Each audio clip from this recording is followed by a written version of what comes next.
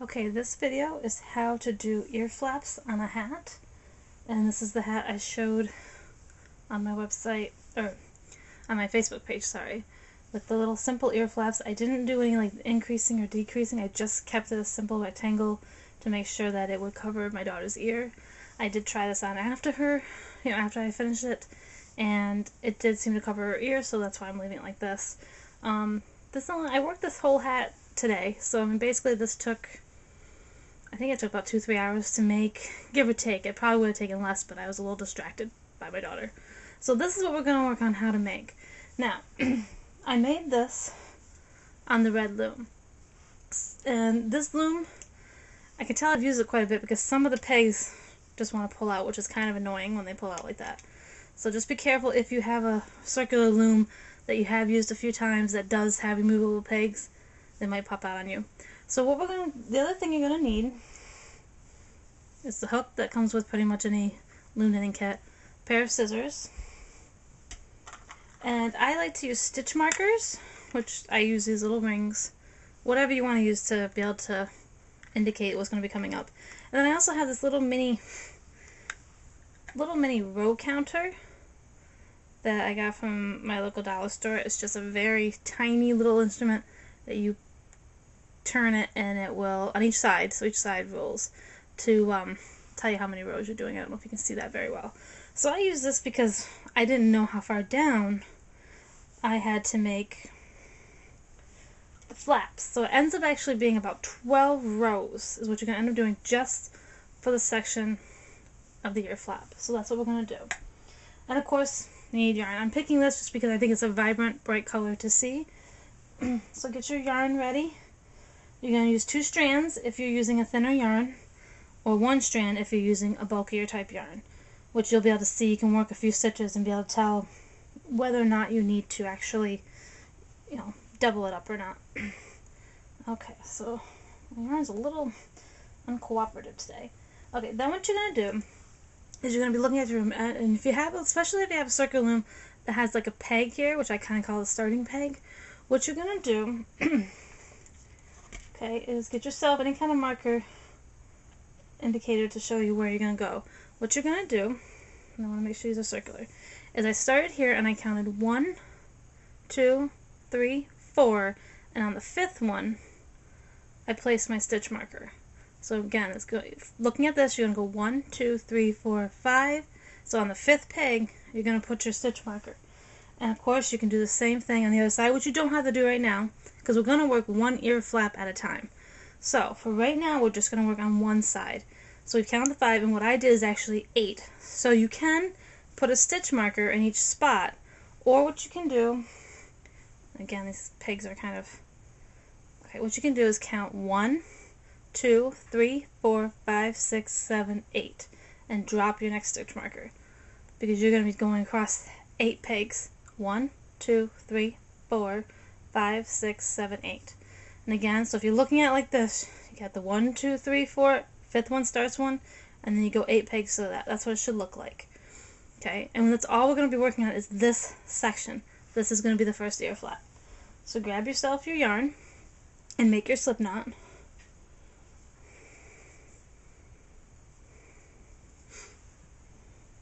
And it doesn't really matter which way you place it, just place it on your starting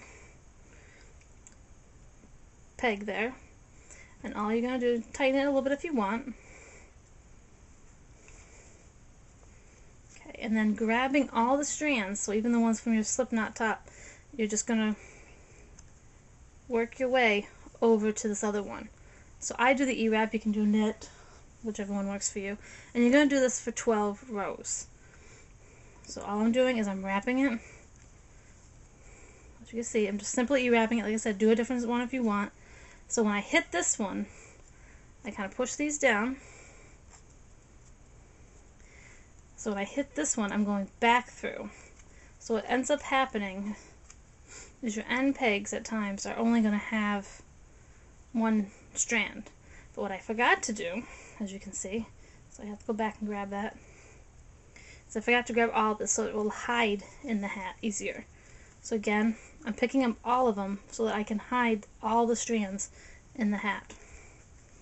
And it didn't affect the look of the hat too much for me. Okay, so I'm rewrapping again, and then when I come around this peg, then you go back through the other ones.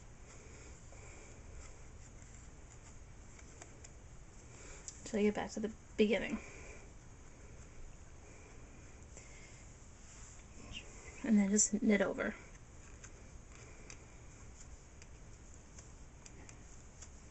Like I said, I did about 12 rows, but I mean, this may change how many you have to do, and the idea of doing them 5 away from that starting peg may be different on a different size loom. So you may have to kind of practice your hat first, so just to see if they're going to kind of fall in the right spot that you need for your ears. So that was only 1 row. So when we go back over, we don't wrap this one, we start wrapping the next one.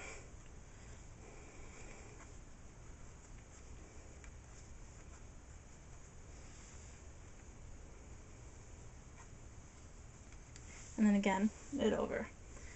And there's 2 rows. So what I'm going to quickly do is get down enough that you can see the flap. Because pretty much once you do each of these flaps, which are separate, you're doing them right on the loom that you're going to be making the hat on. So what happens is you're going to leave them on the loom. And then they'll blend right into the project. So there's 2. Now this is a practice hat, so I'm not too worried about being perfect, but like I said, about 12 rows down, give or take, you know, the size of the head you're doing. If someone's got big ears, you know, it seemed to work for 12 for me. So I'm on row number 3. Okay. So what I'm going to do is I'm going to keep going down until I hit about 12 rows, and then we'll come back and I'll show you the next step. Okay, so I went down probably about the 12 rows, but it might be a little off. Now all you're going to do is you're going to end up leaving this ear flap on the loom, but I cut this off. So just cut yourself, leaving a little bit of a tail, and just leave it alone. You're done with that side. And what you're going to do is you'll actually pick up this string when we do the whole way around. So what you're going to do is do the same thing where you look at the top of the loom, and you count your 1, 2, 3, 4, 5, and drop the stitch marker so you know that's the 5th peg. And do a double count, count again, going 1, 2, 3, 4, 5, and I realize it's on the wrong one, so you want to make sure you drop it on the right one. So make sure that you're counting from this peg. You count here, go 1, 2, 3, 4, 5, so you should be able to go 1, 2, 3, 4, 5. Make sure it's on the 5th peg. And then you're doing 8 pegs, so you count 1, 2, 3, 4, 5, 6, 7, 8, and then drop yourself the next stitch marker, or if you're able to remember it, that's fine too. I like to have a guideline of, you know, where I'm working in between.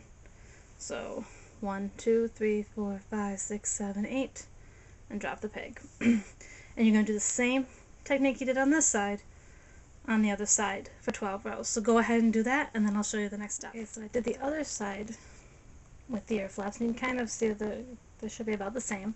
If you count how many rows you do for the first ear flaps, just make sure you do that for the second, and then just cut yourself a little tail. Now what you're going to do is start at the beginning of the hat like you would normally do. So make your slip knot again, and pretty much you're going to do the hat just like you would normally do the hat. So that way, excuse me, and then all you're going to do is grab all your strands and wind them together around. Okay, and since I have actually a little too much strand as the excess, what I'm going to do is actually cut this to make it a little smaller because I don't need that much. Okay.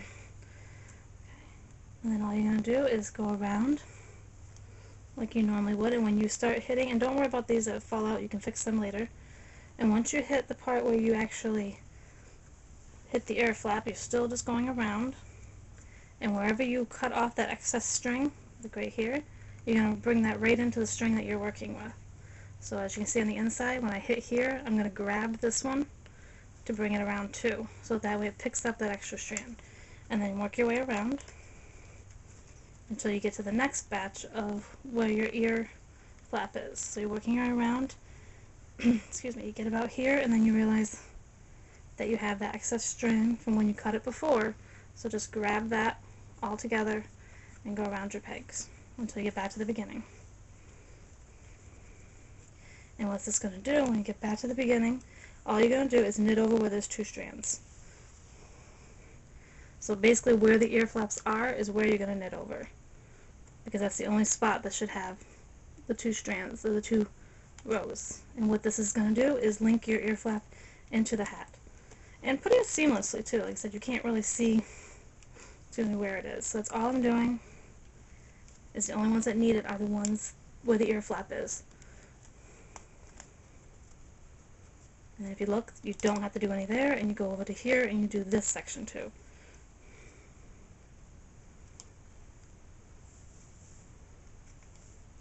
Like I said, don't worry about the strands that didn't want to hide. You can fix them later. You can even trim them off.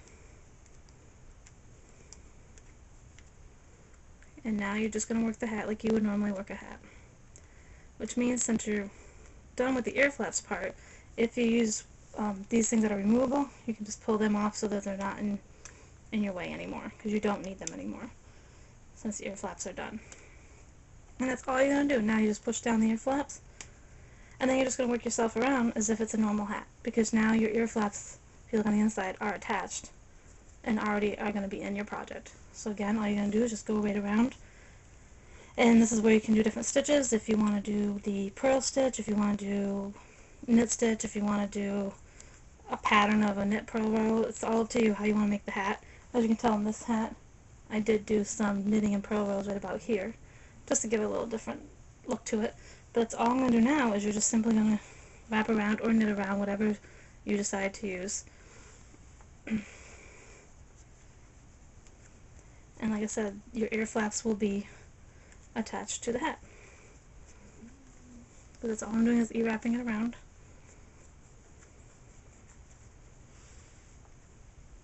Checking on my yarn too. So that's all you're going to do. Now all the rows are ready to be knitted over, and your ear flaps will be attached to your hat. So just keep doing the hat for as long as you need to do it for whatever size head you're doing, and then take it off. I usually just do the basic bind off for a hat. So that's all it is to adding ear flaps. One quick thing, yes, I did these as a simple rectangle, but there are different ways you can do it to give it a more rounded edge. If you want to, what you can do is just kind of, when you've got your section, you can kind of start maybe in the middle and just kind of wrap those back and forth and slowly work your way out, and that might help create a different curve into the ear flap. I just wanted to keep it really simple because I figured people first learning how to do it, it's better to keep it simple. And I actually like the rectangle for me because then I know it totally will cover my daughter's ear. So I just wanted to let you know that there are variations on the ear flap, how you might want it to look. Don't be afraid to do a knit purl combination even when you're doing the ear flap. So just have fun with it, and I just wanted to add that little bit.